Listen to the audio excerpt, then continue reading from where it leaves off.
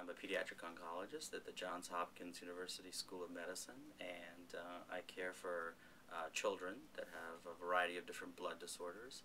I run a stem cell laboratory. I'm the principal investigator of a stem cell laboratory at the Institute for Cell Engineering at Johns Hopkins.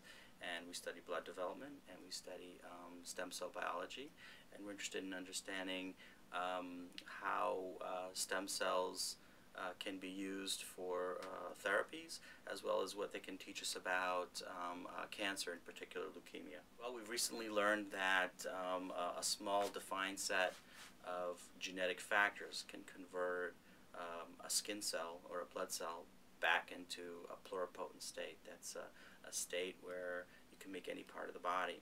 And we're trying to understand how that works, why it works, and in particular what that process can teach us about understanding cancer.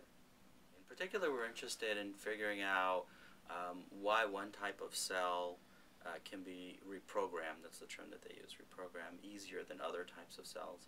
Is there something special about the genetics of one type of cell that makes it easier to turn them back into an embryonic state than other types of cells? And do these processes, as mentioned, teach us anything about cancer and what happens when a normal blood cell converts into a leukemia? We think that there are a lot of parallels. We think that there are a lot of similar relationships between converting a normal blood cell back into an embryonic state and a normal blood cell becoming a leukemia.